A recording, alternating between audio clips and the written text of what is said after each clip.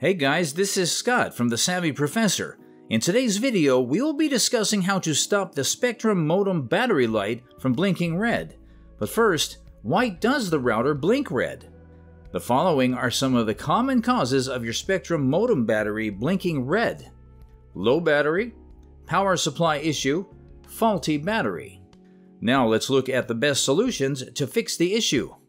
Power cycle the modem. Unplug the modem and take out all the cables. Wait 60 seconds and then plug it back in. Monitor the modem until it's back online and the power light turns blue. When it turns blue, reconnect it to the router. Check the power supply. Ensure the power cord is undamaged and plugged in securely. Monitor the battery light to see if the blinking has stopped. If that doesn't work, try changing the power outlet and see if the battery light goes off. You may have to replace the battery if this doesn't work. Thanks for watching.